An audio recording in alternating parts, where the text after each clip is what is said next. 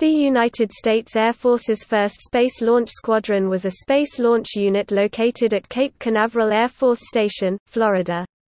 It was responsible for USAF Delta II launches from its activation in October 1990 to its inactivation in August 2009.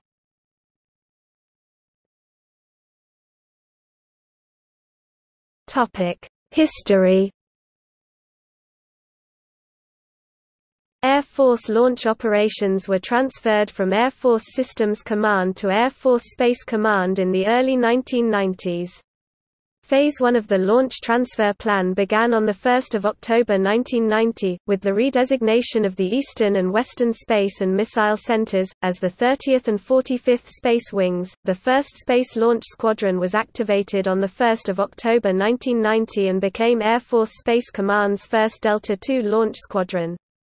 Its final launch of a Delta II was on 17 August 2009.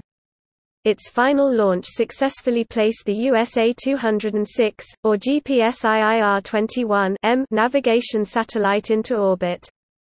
The squadron was inactivated on 30 September.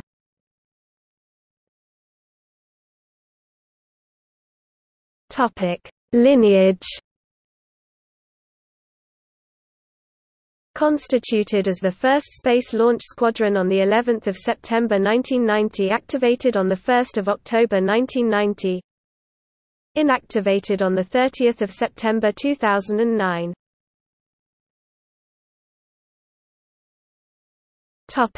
Assignments. Eastern Space and Missile Center, 1 October 1990. 45th Operations Group, 12 November 1991. 45th Launch Group, 1 December 2003 to 30 September 2009.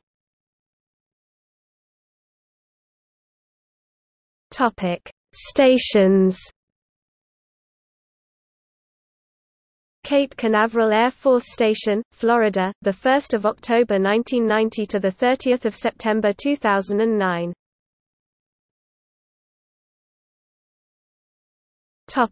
Space launch vehicles.